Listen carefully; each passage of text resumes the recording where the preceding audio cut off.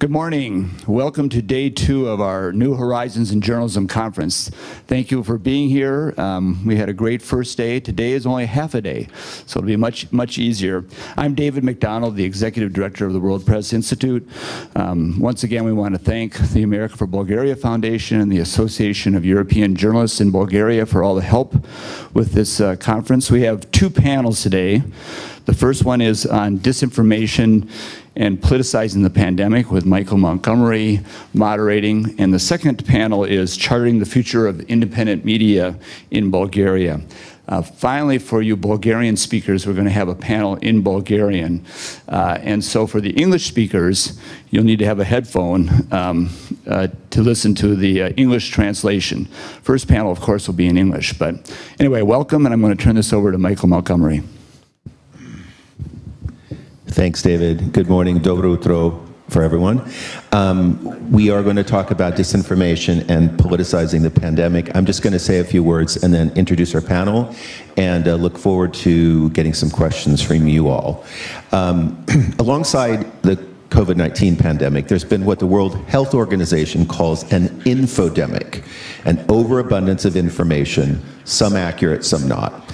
And in our digital age, infodemics spread like wildfire. They create a breeding ground for uncertainty. Uncertainty, in turn, fuels skepticism and distrust.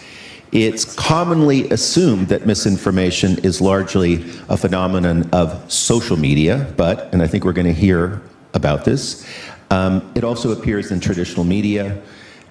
Traditional media outlets have reported and sometimes amplified the voices of players across the political spectrum. In America, there was a study by a team at Cornell University that found that the media mentions of President Donald Trump made up by far the largest share of the infodemic, nearly 40%, coming from the media.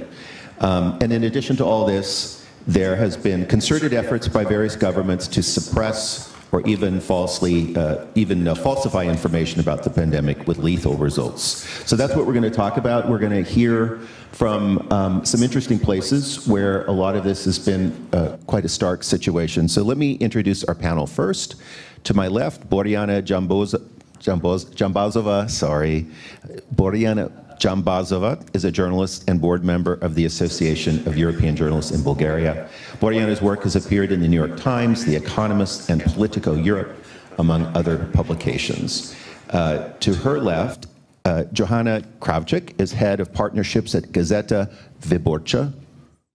And to her left is Anna Babinets. We heard both of you on panels yesterday, editor-in-chief and co-founder of Slidstvo.Info, an independent investigative journalism agency.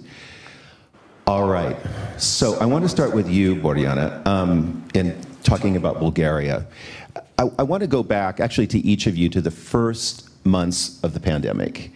And when did you start seeing indications of something kind of weird, like weird information, misinformation that was getting out to the public, that was really having some kind of an impact on either people's reactions or responses or the government's? So going back, you know, winter, spring 2020. Right. Well, thank you, Michael. Well, early on, as you said, spring of 2020, Bulgaria introduced a pretty strict lockdown, and you know, at that point globally we didn't know much about the pandemic in general. So most of the media outlets were actually, you know, reporting what the government was, you know, their guidelines, their tips of how to stay safe, you know, washing hands, following personal hygiene, etc., etc. But I think this was, you know, a phenomenon that we see everywhere. When it started changing was later on in the pandemic, and again, worldwide, and as you quote the World Health Organization, they basically dubbed this phenomenon as the infodemic that was kind of spreading as fast or even faster than the pandemic itself. Social media was flooded with disinformation and conspiracy theories and, sometimes outright lies about the coronavirus. Well, what makes Bulgaria different, though, is that we start noticing that in this climate, mainstream media in the country also gave platform to kind of pseudo-experts. And at that point, scientists, already had learned a lot about the coronavirus, what works, what doesn't in terms of measures. But yeah, unfortunately, we saw not just social media, but also traditional media, some of the most watched, read, or listened to media outlets inviting experts who were kind of downplaying the seriousness of the disease and kind of giving controversial advice that was contrary to what the back then scientific consensus was. And it's hard to pin down the exact reasons why we are here, and I'll say in a minute what I mean. And it's a mixture of reasons, again, but I think one of the crucial contributing factors to having Bulgaria having the lowest vaccination rate in the European Union, which is currently around 20%. So only 20% of Bulgarians are fully vaccinated. I think the spread of disinformation played a key role. 20%. Right. And lowest in the EU. True. Wow. Was there a conversation within the media, or when, if there was a conversation within the media about some of the things you just talked about, pseudo-experts, maybe politicians misrepresenting things, did that conversation happen within the media at all? Well, it's increasingly becoming an issue and, a matter of like self-reflection. Especially, when it comes to the role of media. And I think what should be emphasized in this case is also this kind of twisted idea of what pluralism is. Because some media outlets, presenting this kind of alternative, what they call viewpoints, again, contrary to the scientific consensus and the facts, I would say, by inviting again those people who kind of spread vaccine skepticism these days, and they continue to be, interviewees in studios, in interviews, etc. So I would like to see more, deeper debate on this issue.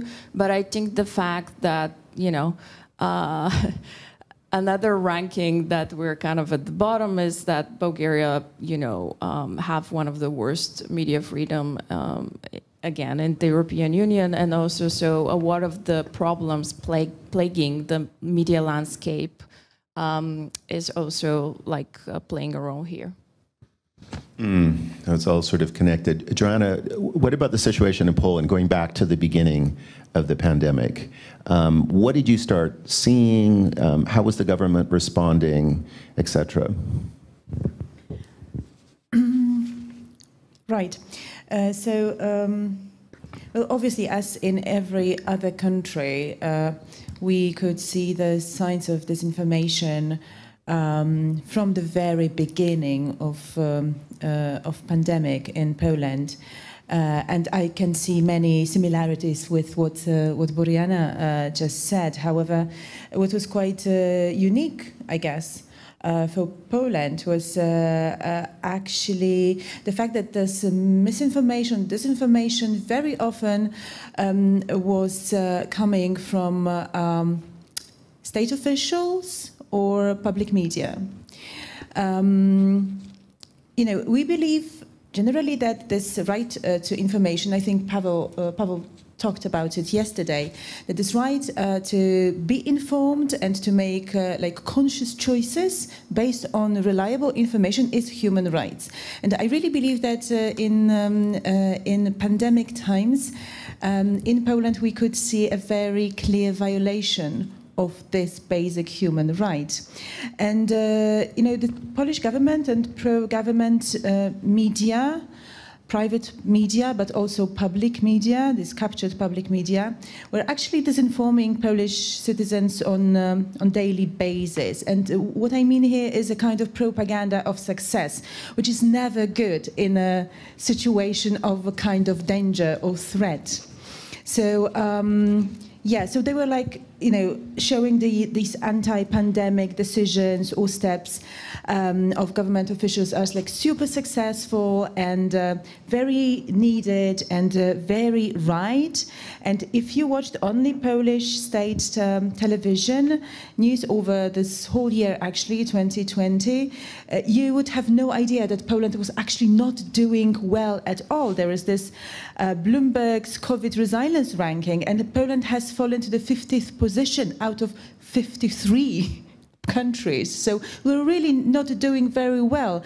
But public television and radio and pro-government newspapers and portals were simply spreading this very sophisticated propaganda of success, which was very, very harming and damaging the society. I remember when our Prime Minister said a year ago, I think it was June, that the coronavirus is retreating and there is no more reason to be afraid. And it was just the beginning of summer, and people heard it and said, yes, fine, we can go on holidays, and they did it. And then the next wave came and we're like, okay, well, like, what happened? Why did you say that? I mean, it was clearly disinformating our community.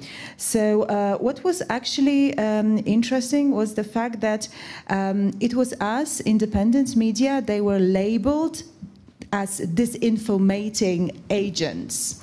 We were accused of spreading disinformation because what we were doing was simply reporting on what was happening in government circles, mostly in the Ministry of Health. We discovered, I mean, we investigated and then discovered few, well, scams, I would say, which were very much related to pandemic situation. You know, my newspaper, Gazeta Wyborcza, reported, for example, that the health ministry spent over €1 million on face masks that were later found not to meet safety standards. And what was interesting in this case, it was that the contract originated from our Ministry of Health ski instructor, which was like, wow.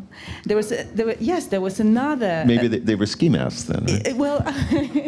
Well, even they were, you know, ski masks. I think they would be like safer than whatever was like kind of delivered to us, because like was completely useless. There was another scam that some colleagues from other media actually discovered, and it was about buying by Ministry of Health over 1,000 ventilators, so something like, you know, life supporting, very needed in the times of pandemic. We paid over €40 million for that, and we learned that actually it was bought from a company owned by a gun dealer. And actually, not a single device was delivered to Poland. And the producers of ventilators stated that like nobody ever contacted them about it. So we did all these investigations and then like reporting it, like alongside, you know, the chaos in the ministry, chaos also in providing information, chaos in statistics, which was like great. I mean, great in terms of like grave. This, you know, indolence, manipulating facts, manipulating data, but we were told that we are this disinformating agent. And of course, you know, we paid heavy toll for doing our job. Well, did the government actually take steps against you? Oh, yes, they did. I mean, on the one hand, you know, When I talked with my colleagues from other newspapers around Europe, they told me often about, different measures or steps their government wanted to take or took actually to make the situation of media better. For example, these paid state ads campaigns, about pandemic, or some tax regulations that would ease the situation of media in the times of pandemic. The different types of measures. And what was interesting in Poland is that indeed we had this public information campaigns ordered by our government. However, not all media were actually invited to take part in it.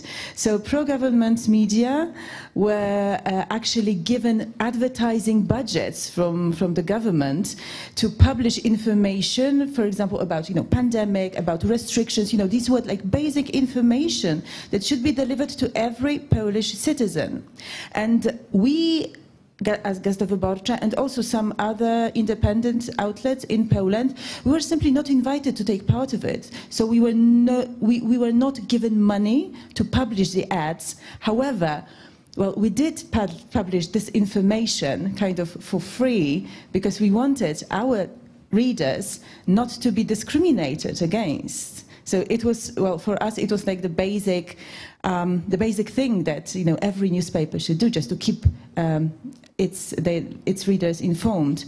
But yes, and it happened a few times. So basically, pro-government media just made deals of their life, publishing and taking these advertising budgets and publishing the ads. And well, we were left with nothing. But it's fine. The other thing was. So these were paid advertisements. The government was paying. Yeah. Select media. Of course, but not us, right? Well, this is like this is like Polish reality. I can talk about it with like smile on my face because it's like like daily bread right now. So the other thing was this idea of introducing a new advertising tax, which was like aimed at news publishers. And the revenue, like money from this tax, was to be like funneled to health sector, which was hit gravely by the pandemic, obviously. But what it meant actually for smaller news outlets and also independent news outlets would be that they might have been actually well, financially damaged because of it. And of course, this was not the case for pro-government media, because as I just told you, they were given a kind of financial aid, like in form of advertisement, these campaigns from the government. So actually, this tax would have been very painful for independent media and for smaller media. And what was amazing, actually, was what happened then. Because we could see like a kind of wave of solidarity among independent news outlets. And we together decided that on one day we will show Polish citizens what it would mean not to have independent media in Poland. And we had a blackout. Every newspaper, independent newspaper in Poland, published like a black first page of their newspapers. And the landing pages of these independent news portals were also blackouts. So they were like no news for one day. And I think it made an impact because the tax wasn't introduced in the end. Wow. That's amazing. That's quite symbolic. Anna, I want to ask about Ukraine. Were you seeing some of the similar things there in terms of the government, pro-government media, but also just the impact of social media spreading some of this disinformation or misinformation? I'm actually listening to my colleagues, and I thought that there's a worse situation in Ukraine, but when I'm listening to them, I see it's a lot of the same things, even worse things.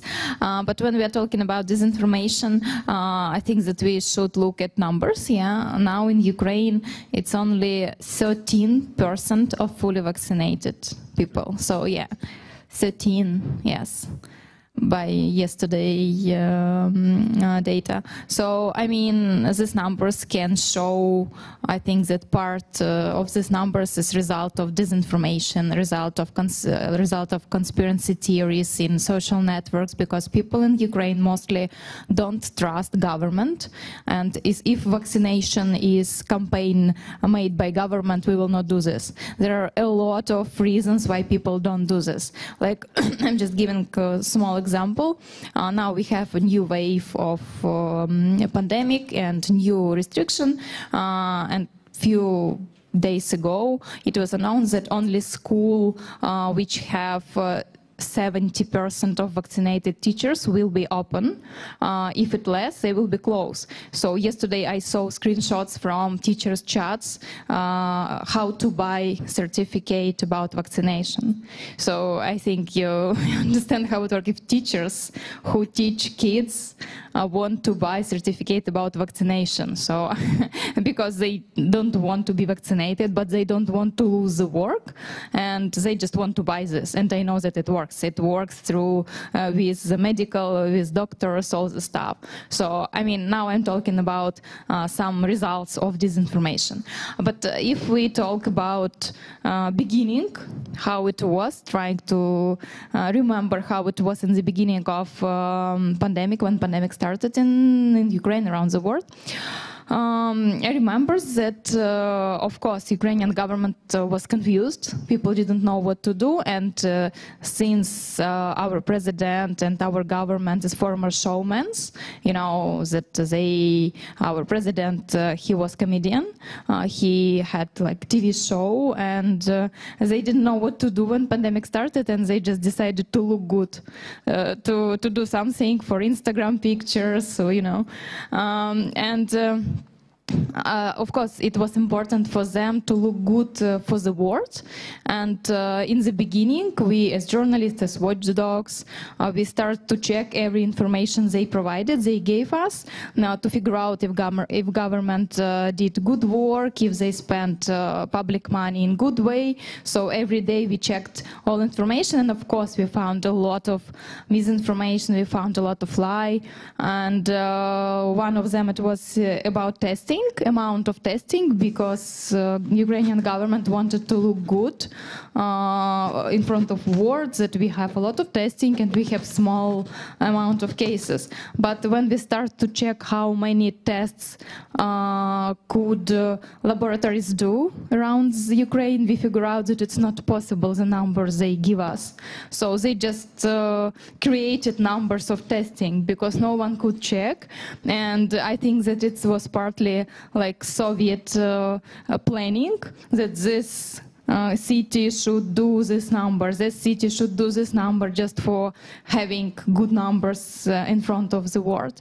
So, and then we checked, we published our stories, we published that laboratories couldn't do that. They just, there is some process of doing this testing, and it's not possible to have 100 per day because they have power only for doing like 20 per day. So we publish stories like this, that it was lie about numbers of testing, and another Instagram stories that, of course, we figure out that in Ukraine, government figure out that we didn't have enough face masks, enough equipment, ventilators, and when Ukraine started to buy outside of Ukraine all the things needed for fighting this pandemic, we figure out that all other countries already did that few weeks ago, so we have nothing to buy. And in the end, in a couple of weeks, a big plane with masks, ventilators boarded in Ukraine, landed in Ukraine, and president, prime minister went to meet this plane to take pictures, all this stuff. But the biggest problem was no one knew what's there. I mean, how many staff there, how many face masks, how many ventilators, how much it costs. And when we start to figure out, we got information from our sources.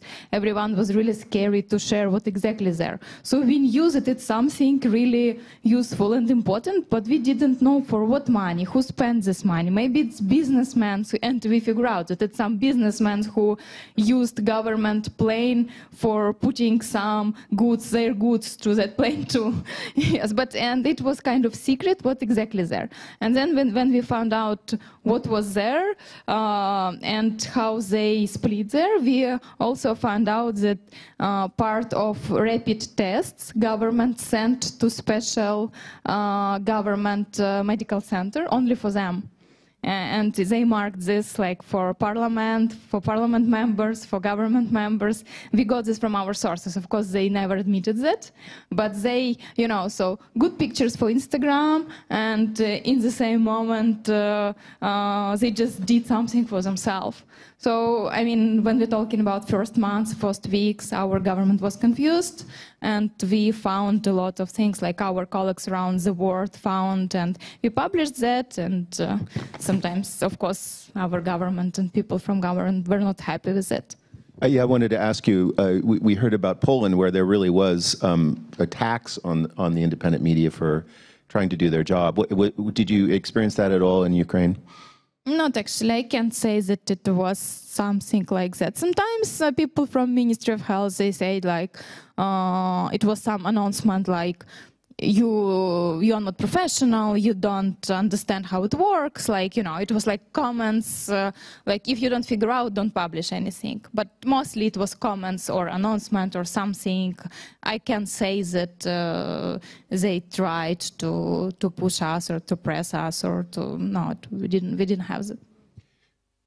So I want to ask you about social media companies. There's been a huge debate in the US about the role of social media companies in transmitting, circulating misinformation, disinformation. There's been efforts by social media to contain some of that, and then there's a counter argument that it's censorship.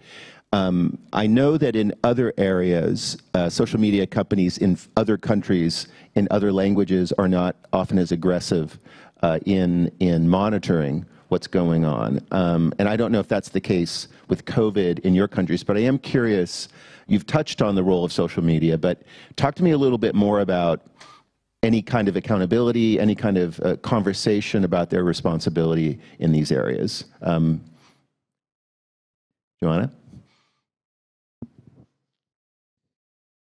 Right.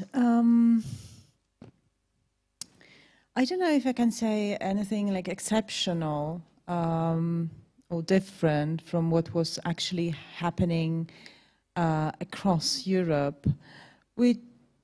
Obviously, we did observe a wave of fake news and disinformation targeting these most sensitive topics, such as, cure for COVID, conspiracy theories about who's actually benefiting from the pandemic.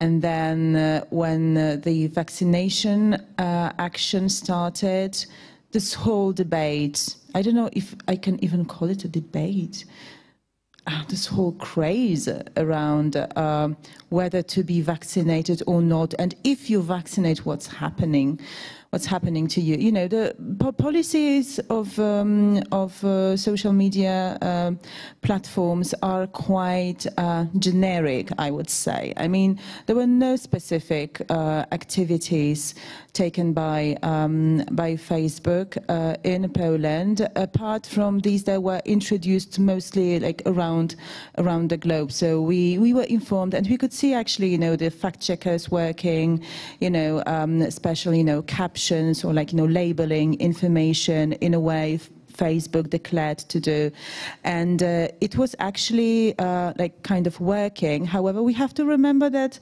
this type of disinformation firstly, like the source of disinformation is usually like kind of outside. It's only like republished on Facebook. This is one thing. And the real discussion very often takes place in Facebook groups.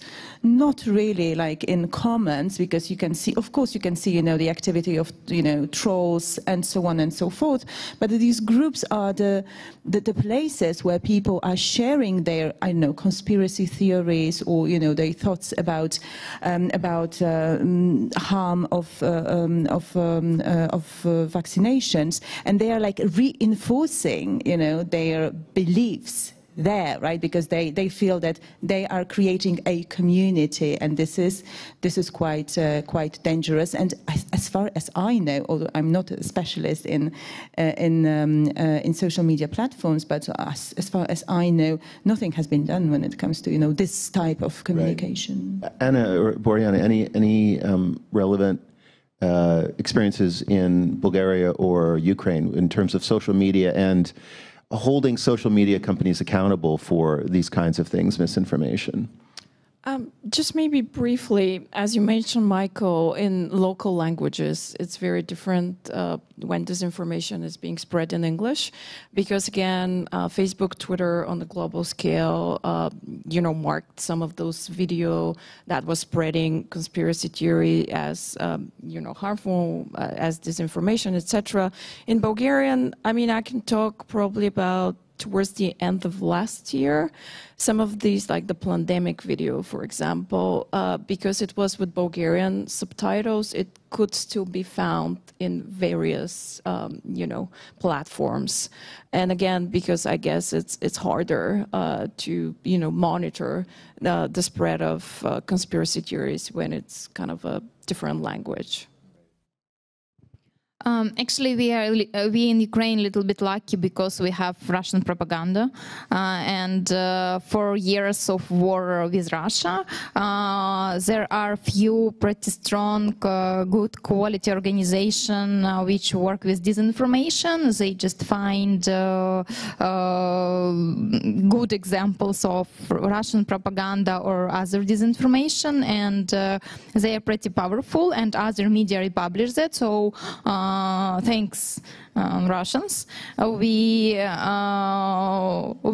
have practicing for many years to fight with disinformation, and because of it, social networks like Facebook, Facebook is very popular in Ukraine, not only like friends platform, it's platform for political things. So so thanks. Thanks to this, we have some, we know how to fight with propaganda, but there is also, I think it's Ukrainian thing, Belarusian thing, and Russian thing. We have anonymous Telegram channels. If you know what is it, you know, Telegram, yeah. And Telegram channels, it's usually place for publishing all these conspiracy theories, and they are creating and disappearing, and that Telegram channels were uncontrolling. It was hard to find who was there, and they were pretty powerful and made some influence. For example, I think that in every country you had something like this when Ukrainians were evacuated from China and went in the beginning of pandemic. Plane with Ukrainians came to Ukraine, and they needed to be in observation for 2 weeks. It was beginning March, 1.5 years ago, and the government decided that people, Ukrainians from China, will go to small city to hospital, to being 2 weeks in observation. That very small city. In one moment, some Telegram groups were created, and people from that city start to fight with that people. And it was like a lot of hate there, that they shouldn't be in our city. And when buses with these people came, people start to crash buses After that, some Ukrainian media, good media, they published investigation about these Telegram groups, about trolls who made this. So all this hate which was made in that small city was made by telegrams. And the journalists find out that it was people from Russia who created all the stuff. And by the way, about that story, HBO, I think they published the movie about that. Yes, I know that they did. They went to Ukraine for doing this, for doing the movie. Yes, it was really a shame how it was Ukrainians who fight with Ukrainians. And we know that all the things were provoked by Telegram channels, Viber groups, all the stuff. People start to fight with Ukrainians, you know. So when we're talking about disinformation, we have very different things, like good organization which knows how to fight with disinformation, Russian disinformation propaganda and stuff like this, you know, like when some social media can create very big hate, Ukrainians against Ukrainians. Wow, that's real. You know, the real world, this stuff becomes very real and not just in people's minds. I want to get to questions in a second. We did have a question coming in from online, which is relevant to what you were just talking about, Anna. And that is, there's been a boom in fact-checking initiatives in response prior to the pandemic, but since then. To what extent do you think those efforts and investments have been effective? And are there other approaches that could have had better potential?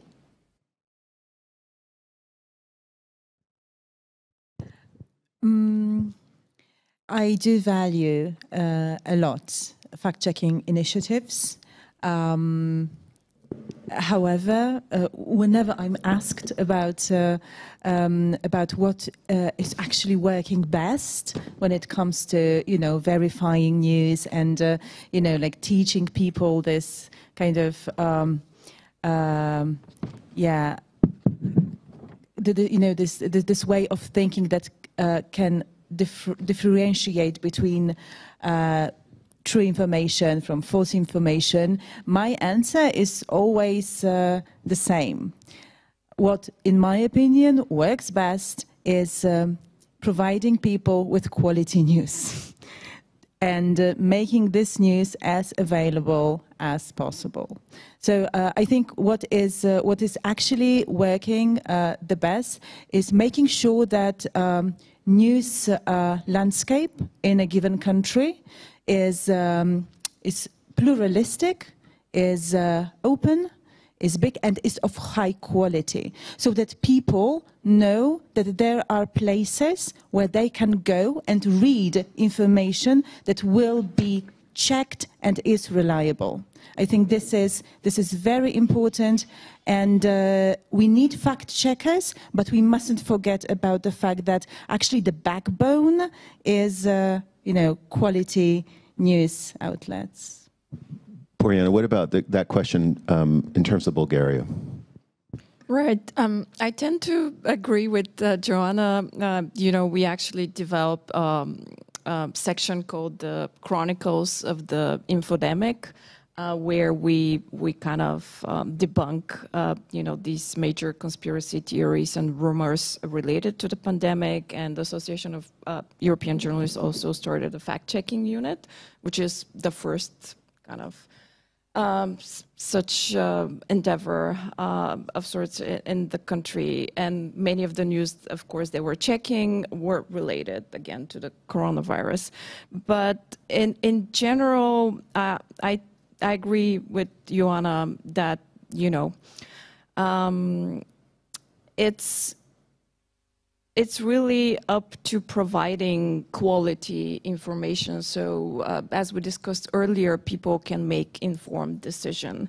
I mean, you as a publication, as a reporter, if you don't follow like the basic principles of like fact-checking, but like verifying your information, not just debunking after the fact, but like, you know, when, you know, the government of Ukraine or in Poland or in Bulgaria, whatever, they provide some stats that maybe they're not correct or etc. Or again, just doing your homework and Googling the expert that you're about to invite in your TV show or whatever, or just to be interviewed, to check their backgrounds, because as I mentioned earlier, some of those people who are still, again, being interviewed by media, they were proved to be providing not factual information, and some journalists still continue to go to them. They're kind of the go-to person. Yeah, it's really also for me providing context, because again, you can never be sure what whoever you invited will be telling you, but if you know that they're lying to your audience, you should be the one, you know, saying this and confronting them with the facts. So I think it's a mixture of things. Fact-checking is definitely necessary, but also like providing context, explaining the background, especially in a situation where you know, it's very dynamic and it's changing very quickly. And just to go back to the beginning of the pandemic, actually, one of the silver linings or the positive aspects was that a lot of reputable publication in Bulgaria saw an increase in their viewership or readership, because people were really hungry for you know, reliable information at a time of a, you know, global public health crisis.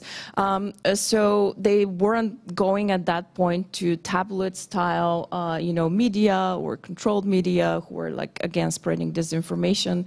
They wanted to hear about the facts. So, and I think this highlights the need of really fact-based quality reporting. Well said. Are there any questions from the audience here about media's handling of the pandemic disinformation? Well, if you have any questions, raise your hand.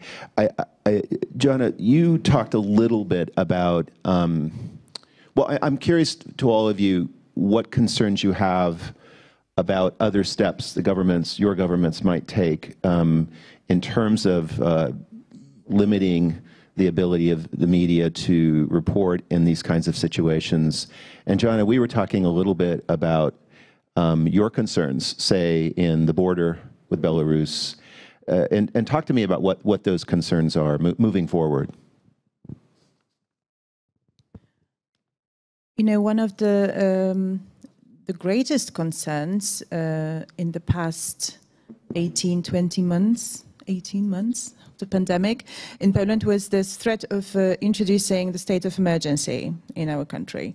And despite there were like all, you know, arguments for doing that, our government did not decide to do that, even though, you know, the situation with COVID was really, really difficult and grave. There was no decision to introduce the state of emergency, mostly because in 2020 we had the presidential elections, 2020, yeah. And we had this need of, well, not we, the government ruling party had this need of actually having these presidential elections, and with the state of emergency it would have been simply impossible. So they didn't introduce the state of emergency, although we were kind of completely prepared for that. We made all contingency plans, how to publish media in the state of emergency, because what basically the state of emergency does is limiting the operations of civil society organizations and the media. So we had all this plan, you know, how to function in such a situation. Luckily, back then, a year ago, there was no need of introducing our contingency plans. However, this year, a few weeks ago, we were faced with a difficult situation on our border with Belarus.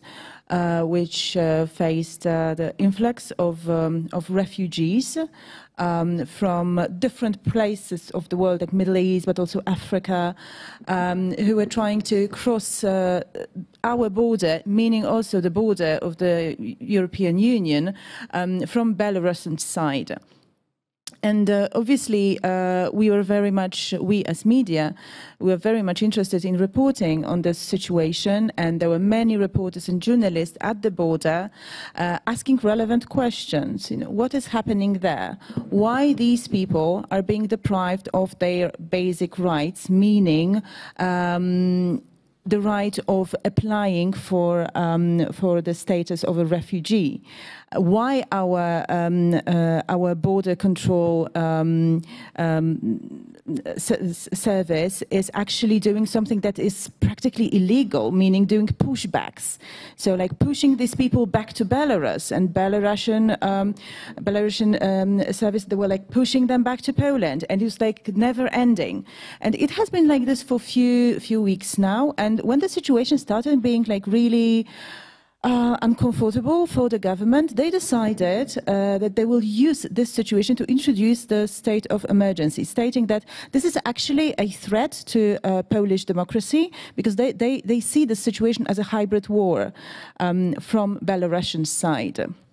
So they introduced the state of emergency at the borderland with Belarus, which means that media is not allowed to be there anymore, as well as civic society organizations. And there are like dozens, if probably not hundreds, we don't know actually how many refugees are there at the border. We don't know, because media is not allowed to be there.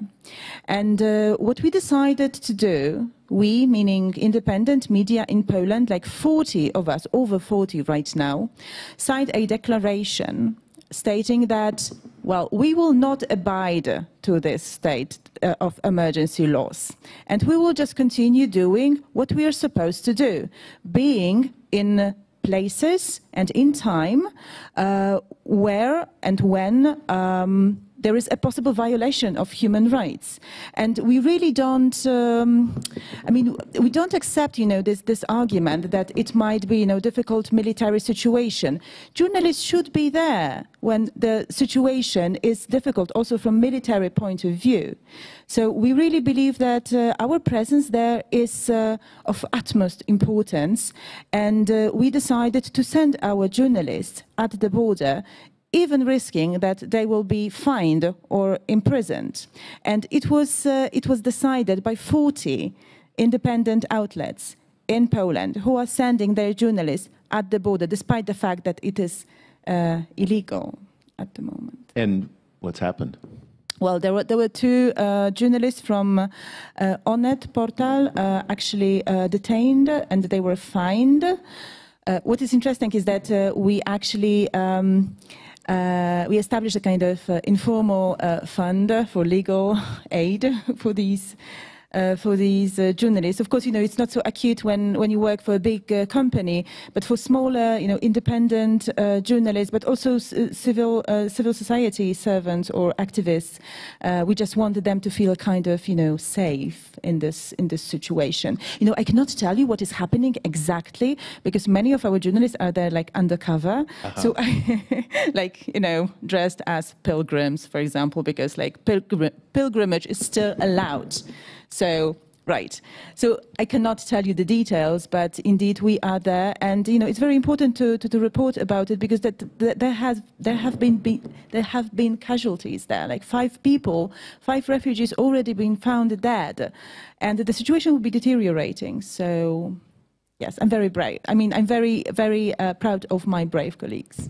Anna, I want to ask you, if we're heading into winter, if we get another, I hope we don't, a big upsurge or a new variant or whatever, what are your biggest concerns in terms of media situation in Ukraine? Are all these lessons going to be learned and people will respond differently, or what are your biggest concerns?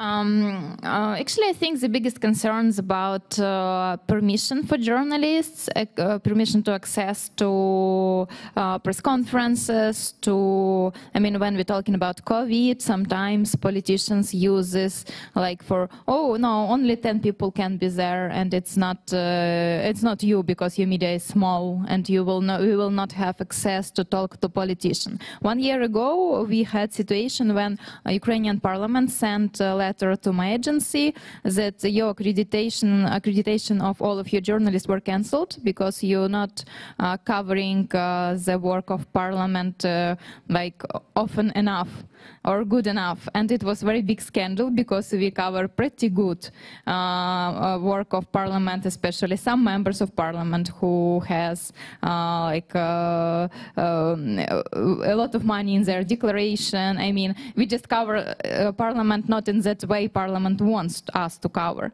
So they use situation. Then I talked to people, they said, we just wanted to delete media and journalists because of COVID, you know, that's excuse.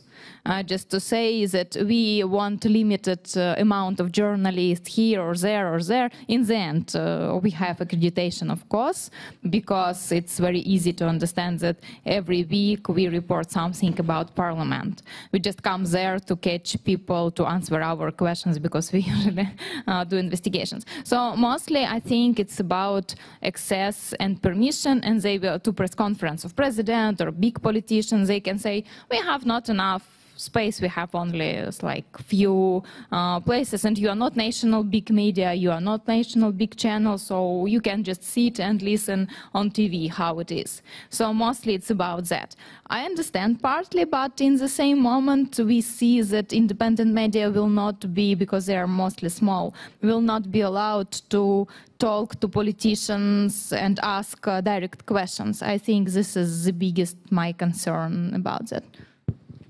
We have a question from one of our online viewers, and I'm going to sort of try to paraphrase it, but I think what they're getting at is, you know, the work of investigative reporters is to raise questions, be skeptical towards some of the things the government tells us. And the viewer is asking, is there a concern, or have you seen that that kind of skepticism reinforces or could reinforce a skepticism towards what the government is saying about the pandemic or the government response? Not that that is at all your intent, but that's what the person is interested in. Is there a risk? Is there a danger, or is that something you're conscious of? Boryana. In other words, if we can't believe what the government's telling us about the import of PPEs, for example, why should we believe what they're telling us about the pandemic? Right. Well, I think we should go back to the basics, and I truly believe that one of the jobs of, like, the job of a journalist is to raise questions, as you said. So, well, it's a complicated issues, and it comes to the role of journalists and the media in general. But as my colleagues here highlighted, if we know that in Poland or the Ukraine, and for that matter, there were some like shady deals that Bulgarian government in the past did. I mean, there was this, and it was actually the work of investigative journalists who revealed that you know, a plane supposedly bringing, you know, masks and PPE is actually full of dates. And I mean, yeah, like the fruit, the right date. So this is a question of a bigger debate, but we do need journalists to ask these questions, even if that might deepen the distrust of people in a government. And I'm aware that this is a very sensitive question, again, at a time of a public health crisis.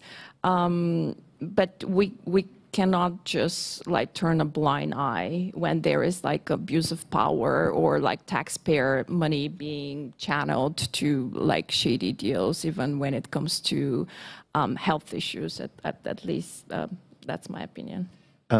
Anna or Joanna, any final thoughts? I think actually it's mostly a philosophical question, because many people in Ukraine want to simplify things. We trust government or we don't trust government, yes? But word is not so simple. In some questions we trust government, in some questions no. And our work, I know some people ask us, why you never write something good about government? It was some guys, we are, you know, like doctor. When you come to doctor, doctor will never tell you that you are good. Or almost never. You know, it's our work. We do this. We decided to do this. It's our mission and our responsibility. Of course, we find bad things, but it doesn't mean that everything is bad. It doesn't mean that we shouldn't trust government. In some understanding, yes, and very important to have critical mind. To understand, yes, it's true, it's not true. Of course, I mean, I told you the numbers, 13% fully vaccinated people. And it's because Ukrainians want to have simple answers for complicated questions. We don't trust government, so we will not vaccinate it. So we will just buy certificates, yes. So it's a philosophical question. It's about critical mind, it's about not like simple things around the world. So Anna and Boryana actually have said everything I wanted to conclude with, and well, obviously this is not our role to make the institutions stronger. Our role is to make the institutions accountable. So, and let's keep to our role. Thank you. A good place to stop on. Thank you, Boryana, Joanna, Anna. Thanks for doing this.